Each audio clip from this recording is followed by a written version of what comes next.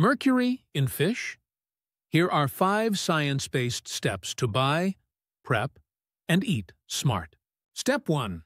Choose species lower in mercury. From the FDA/EPA Best Choices list, think salmon, shrimp, pollock, tilapia, and cod. Aim for variety each week. Step 2. Tuna hack.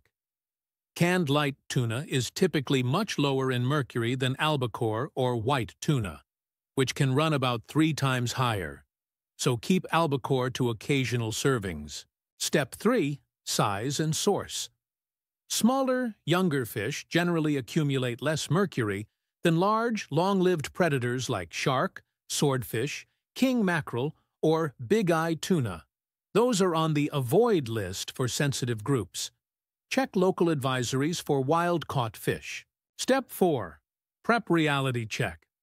Mercury binds to the fish muscle, so cooking, soaking, rinsing, or trimming won't remove it.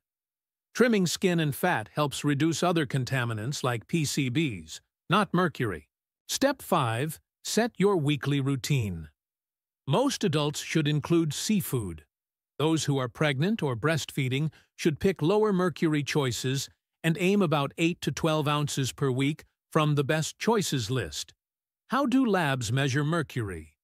They use methods like cold vapor atomic fluorescence, or ICP-MS, to quantify parts per million precisely.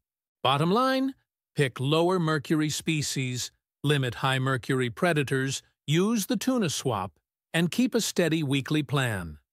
Comment "fish" and I'll send a 1-page chart you can save to your phone.